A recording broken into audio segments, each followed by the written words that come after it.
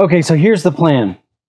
I don't always love how the videos turn out when we're shooting eFoiling. I do a lot of handheld stuff, and I sometimes use the hover cam mount that's connected to me. They're decent, but they're often too close. I really don't feel like I'm able to show any of my viewers the board's true banking capacity and ability to change direction in the water. Honestly, I don't know if this method's going to help that. I think the only way to really show that off with a follow boat or a drone, I think that eFoiling is not properly represented in most of the videos on the web. Even the companies with really decent marketing budgets. I am so tired of seeing boards moving slowly through the water in a straight line, often in slow motion, driven by models who look bored out of their minds. This sport is, to me, I mean, it's like I'm basically getting a half an hour of deep carved banking, like I'm in Fresh Powder and Banff or Vail or Aspen. That's why I ride this board. I love that feeling, and if you're a person who loves that feeling, this sport's going to give you the best feeling for the longest amount of time, for the lowest price, with the lowest pain in the butt factor than any other sport I've ever tried. I'm going to try to mount something a little different here. The idea is I've done front mounts here before, and I use this from here to here, like this carbon fiber pole, and that puts the camera, well, I'll just take this apart to illustrate. That puts the camera about here. Now you'll notice though, when I do that, the shots are often bowed, like they're fish-eyed too much, or it's shooting my feet, or it's shooting upwards, like giving that sinister looking shot. And mostly though, the thing that I don't like about it is we don't get a real sense of how I'm able to navigate the board in the water and change direction. You're seeing that background slide around. I want to get far enough away from the board that you can see how much it's changing its direction, how far it's going in that direction. And like I said, this probably won't do it. I don't think we can get this without some independent perspective on the camera. I really think drones would do a much better job, or chase boats, or like a shot from the side. So this probably won't do it either, but maybe I can, with this pole. This is carbon fiber. It's very light. Probably still too heavy for what I'm about to do, but it goes really, this thing's long, right? Like I can get drone-like shots with this, and I'm hoping that at about maybe this distance, maybe even a little shorter, I would love to know what I could do from the front of the board, maybe at about this distance. Let's try it. I'm gonna glue this on here, and we're gonna try it. Doesn't work out, you know what? It's just time and $1 worth of water weld. I'm gonna lanyard the whole rig up to this safety catch. And the reason that these work is that the force that's going to snap this off your board or break the post or something, that's going to happen all at one time. This is just a secondary, like, okay, after that force has been gone, now you can still retrieve your camera. It's not at the bottom of the lake. That's why we use these. You can use multiples. Getting this thing to all float is a challenge because altogether this is going to be pretty heavy, and you don't know where it's going to break. But you can run a safety line all the way up the pole, and it should stay invisible using the Insta360 invisibility mode, which I can't show you because I'm shooting it with the Insta360. And I have too often loaned out my 360s to other people who just lose them, drop them. One guy brought it to a trade show and put it down to talk to someone and walked away, and that was the end of that. But you know what? I try to go through life saying this. It's just things, it's just stuff. And not to stress out over things that that are replaceable. This isn't injury to humans or suffering and pain. It's just stuff.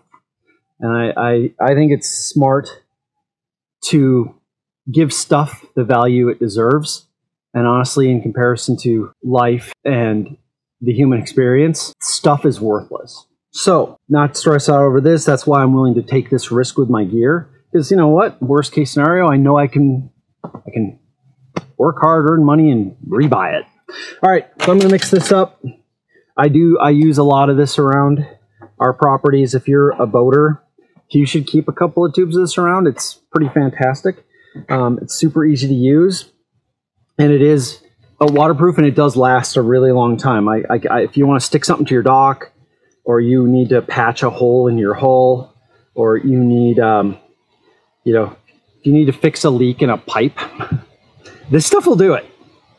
It's tough. It is epoxy. It is sandable. It's a 2-part epoxy putty, and it chemically reacts. It doesn't need air to harden. Like this would actually harden underwater because it's a chemical mixture of the 2 different parts of the epoxy blending together. I'm going to put this on my other hand in case I have to touch it. So I think the instructions say that I never read, and I'm often criticized for, and that's okay. The truth of the matter is I found that most things in life, the world's pretty intuitive. You can just figure it out. You don't need to read every README file that comes with every piece of software. You don't need to read the manual's addendum notes. Most software that's worth using, I haven't read any manuals to use it. I just learned how to use it. I learned to use Photoshop, Adobe Photoshop, before it was Adobe's, and it didn't have a manual yet. I was in the beta program when I was like 14 or 15, and I was their youngest user. It never came with any notes. They'd ship me a survey and a dollar bill, like US dollar bill in an envelope, and I'd fill out their survey, and they'd ship me new. So I did it to get new updates on floppy disks. And Photoshop does not need a manual. You can just learn how to use it. Yep, just by pushing buttons, trying it. Okay, got my little dab there, and I can tell it's just about ready to sit down. Why? Because it's getting stiff. Intuition. I'm going to mount this one off the center. Maybe a dumb idea. Don't know yet. We're going to try it. And I'm put it here because I ride left foot forward most of the time. And I'm thinking that this would be probably the coolest angle to get. But again, could be wrong. Guess we'll find out. Maybe I should have read advice about this. I should have Googled it. Push that in there, and then I'm gonna get some epoxy that's gonna get in the way of my rails. And again, I'm not gonna read anyone's advice on how to do that. What I'm gonna do is I'm gonna take this. I'm gonna slide it in there to clear that, and I'm gonna wipe that excess off, and I'm gonna mount that excess to the front like that, and then I'm gonna eject this thing, right? Because that now should be clear. I should have cleared the rails. I'm going to wipe off any of the excess here so it isn't stuck to it. And let's pretend that I just ruined this right now. Like, oh no, it's going to stick on there. And now I can't use this piece. Okay?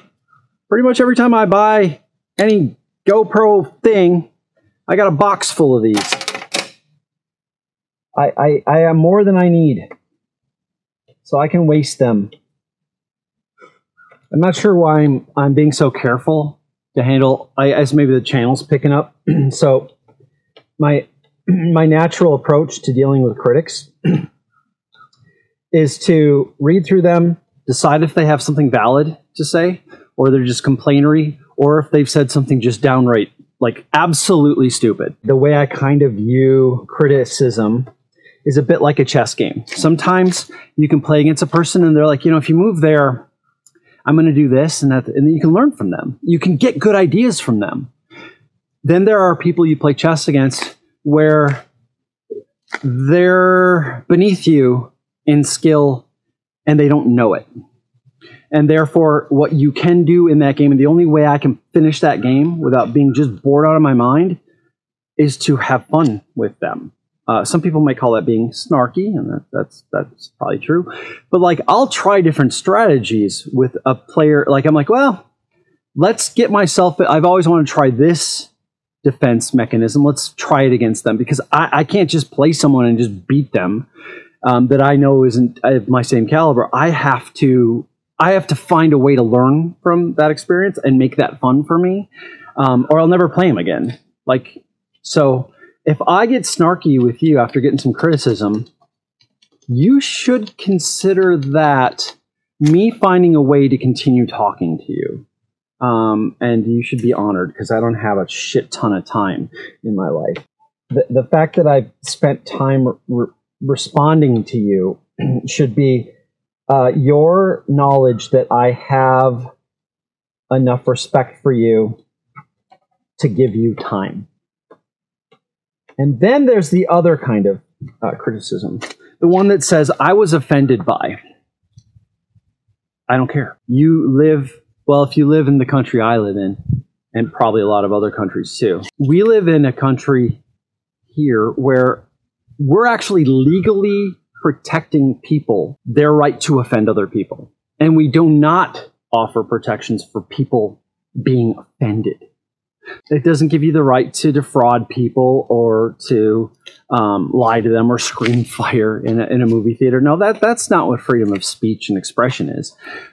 Freedom of speech and expression means if you have an idea, you are allowed to present it.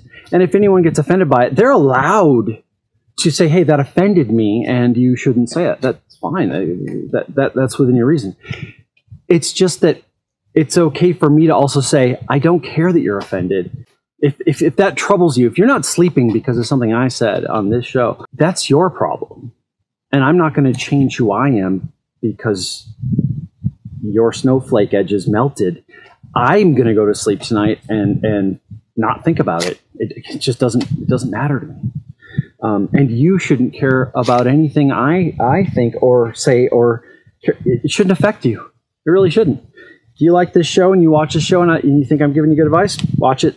Give it a like. Don't really care whether or not you do. I mean, I want to grow this sport. If I say something that offends you and you're like, that's it, I'm never going to eFoil because of something I said, fine, that's cool. While you're at it, maybe you should, I don't know, break some things around your house because of what I said. Maybe that would make you feel better. You're wrecking your own fun. If you don't eFoil, that's on you. I think this is a killer sport that every time I see one, out there, I go, that's someone not jet skiing and making a noise and polluting the lake and buying fuel and enriching the fossil fuel industry and making it stinky and making the water cloud. Yep, this is dead silent, makes almost no wake, and is very clean. So, I would love to see more people do it because I like a quieter lake. I like to see more people doing it because I like to see people exercising instead of sitting. I like to see people do it because I like surf culture. A lot that I've experienced had a lot of camaraderie. It's had a lot, and wakeboarding had that too. It really did. I want that. I like hanging out with other skiers and snowboarders and surfers and kiters. And there's something about the way that those granola people do things that I just groove on. And yeah, I want to place any part I can to popularize this. But it doesn't mean that I'm willing to change who I am or not say words that offend people. Whatever comes to my mind is that's the word that fits there. I'm going to do that. And I guess I'm not really sorry that it offends someone else. I'm like, why do you care or think you have the right to say you can't say that? Because then I would have the right to say, well, you can't say that I can't say that. And then someone else would have the right to say, both of you don't have the right to say what. You understand that never ends well. There's no government that ever said, you can't say or think or express yourself in certain ways. And that's never been good for it. That doesn't lead to a good end game in that game of chess. So, if you want to come in and you want to criticize anything about this video, like, what's a fair criticism? My audio sucks. And I should know better. I work in the field of creating media, and I just for some reason made it down here, realized I didn't have my wind filter microphone, and I said, fuck it. I don't feel like walking back up to the house and doing it because, well, frankly, I don't really get paid to do this. It's just something I do for fun. So I'm doing a low budget porn version here, not because I'm hoping to get paid, not because I'm hoping to make producers happy, but I guess because I like the sex, and this is the sex right here, you know? And so I'm doing low budget. This is low budget porn. This is just amateur hour. Cool. Guess what? This is probably dry enough. Oh, a little tacky still, for me to reattach this. And then I swear to God, someone's going to come on and they're going to be like, I was offended that you said that you aren't going to change who you are. I'm upset that you said a thing after talking about how you don't care if I get upset. I'm upset that you don't care that I get upset. That, I swear to God, that will happen. That's going to happen. And I'll try to just stand up from the chessboard and walk away because you actually are the people that aren't worth my time. All right. I'm gonna stick it in here, and hopefully I should have read. There are no instructions on this bottle. Oh yeah, it was on this little piece of paper that I would have to get like 2 pairs of my reading glasses on to read. So I think that this will fully cure within 24 or 48 hours, but that you can start trusting it to test whether or not you've gotten it. Yep, there we go. Perfect. That's going to be great. Oh yeah. No, that's going to be good. That's going to be really good, I think.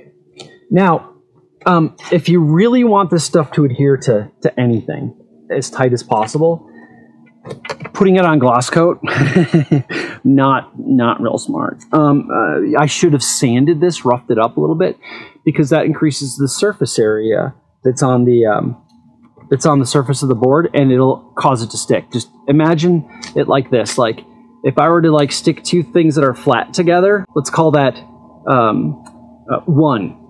It's got 1 surface area, or I guess 2 in that case. But now let's say that I were to sand, like put little triangles, little pyramids all over my fingertips, millions of them.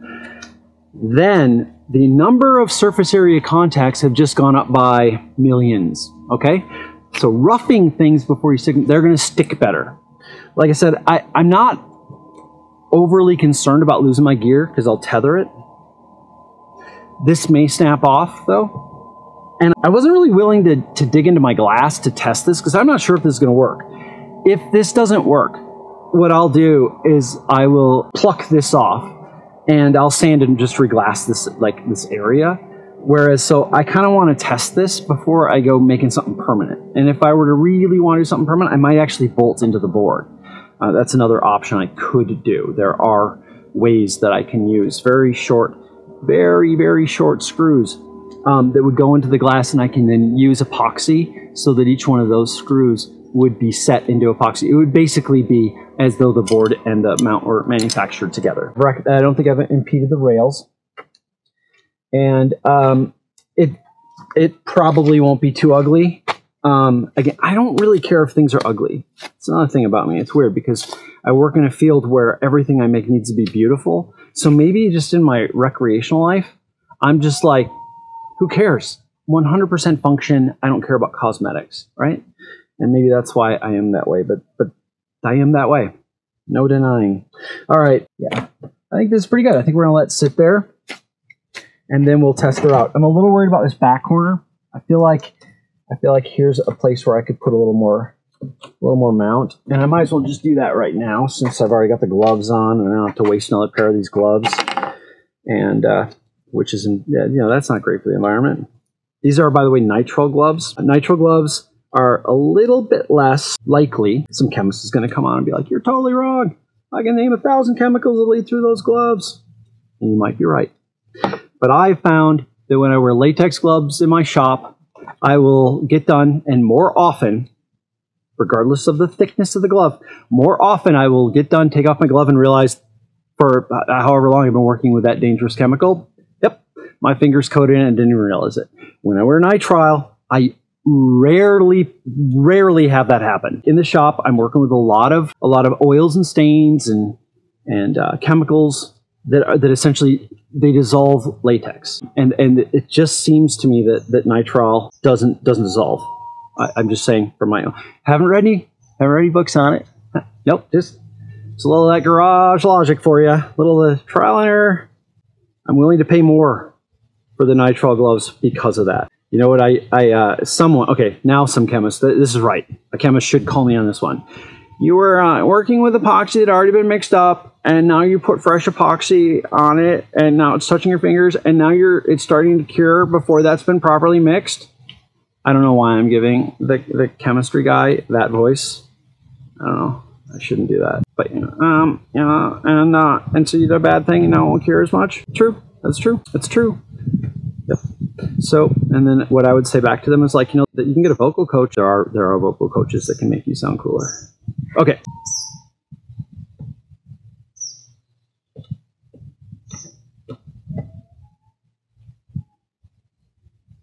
I did not read a paper on where the adhesive should be stuck to make it the most structurally sound, and I'm very bad at mathematics. I'm kind of bad at geometry.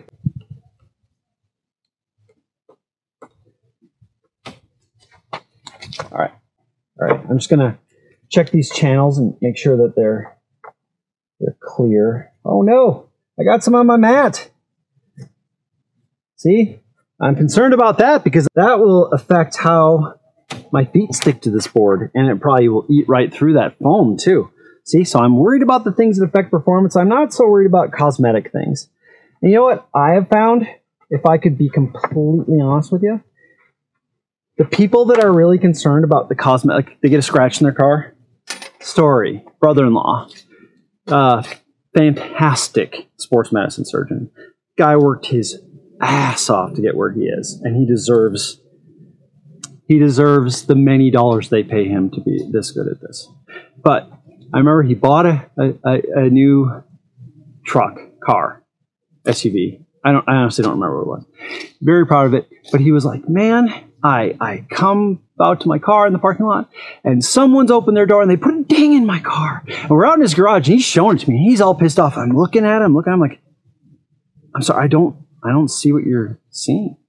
He's like, no, you don't see that. Here, put your finger on, feel it. And I'm like, oh, yeah, it is. It does have a little like crack in the paint or something there that I can't see, but I can feel. And I stood up and I looked at him. You really were happy about being able to buy this car. You've always wanted this car, right? A car like this. And now you got it and you were happy. And then someone, out of their carelessness, made a mark on it that you know about and no one else does. Like, I can't see it. And now you're not happy. You bought a thing that you thought was going to make you happy, and because something happened that doesn't matter, it's still going to get you to your job, it's still going to get your family safely to wherever they're going, you're now not happy. He's like, well, it's not that I'm not happy. I'm like, you seem really unhappy right now. Like, we are out here and you're like angry at someone you don't even know. You're mad. And it's all because something happened to it. I'm like, I don't want to own crap that's going to make me sad. And so I buy a used Prius. I look for one with a couple of dings in it, because then when my kids like learn to drive and like getting their first little smacker, I'm not like freaking out. I'm like, well, it's just a thing. This board is just a thing. It makes me really happy. It doesn't make me happy because of the way it looks. It doesn't make me happy because other people are going to look at it and go, look how well he takes care of his eFoil. It doesn't have any scratches on it. Wow, that guy really cares about it. I don't care. No, it makes me happy because I get to feel like I'm skiing down a mountain 30 minutes at a time, 3 times a day. And I'm not paying $1,500 a day to do it, right? Like, I get to ride this thing all summer long. And it makes me so happy to ride it. Like, it just makes me so happy. And whenever people go, oh, eFoiling, it's so expensive. I'm like, expensive compared to what? Take your family to Vail for a week. That's expensive. Buy a wakeboard boat. That's expensive. Go out to like North Shore, Maui, go surfing. That you could do, I guess, somewhat reasonably, but it's still really expensive for the limited amount of time and the amount of time you're going to actually ride a wave while you're there. I bet you in one day, I can carve more on this board and get that feeling that I love than you could get in a month surfing real waves. What I'm after, this board gives me, and it's the cheapest way for me to get what I'm after. And it's the lowest pain in the butt method for me to get what I'm after. I think it's important, I think it's responsible to say, when I do this, when I spend this money here, what's that going to do to the world around me and the people around me? I try very hard to make sure that I'm voting with my dollars in a way that I don't have to make someone else's life ugly to make my life beautiful. So I try very hard to know how my money is affecting the world around me, because I think that's way faster than me and more effective than me voting in an election. Like when I vote in an election, I am one little tiny vote that somehow gets construed into a very complex electoral system with gerrymandering. I don't feel like I'm doing anything when I vote. I don't feel counted. When I choose to spend or not spend dollars, I feel like I'm saying a lot. I know where these boards are made. I've visited the factory. I've seen the workers. They like their jobs. They like Nick. Nick runs a good shop. I feel really good about sending him my money, and I feel really good about what he sends me in return. I feel like I'm doing the most responsible thing, given that I'm addicted to this feeling of carving. And no, it's not the only way I'm going to carve. I'm still going to ski.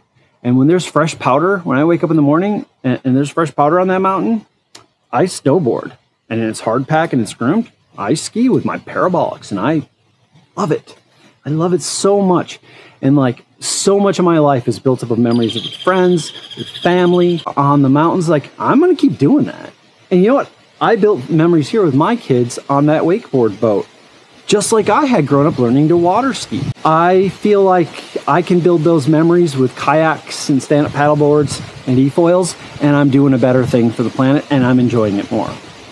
And I'm spending way less money, and I don't need a truck, a boat, a trailer, a lift, all the gear, and I can do it whenever I want with other people or alone. Freedom, hello, wonderful. That is the most wonderful thing. There's my 2 cents. If you don't like it, you're at fault because you're still watching. Who's to blame for that? All right, done. It'll take a day to cure. And tomorrow I'm going to my first eFoil race because I just want to know, I want to know the sport has a future, and I'm a little worried that eFoiling may go the way of the pogo stick and the Segway if it doesn't get some competition to allow people to find out, are they getting better at the sport? I think the competition does kind of help.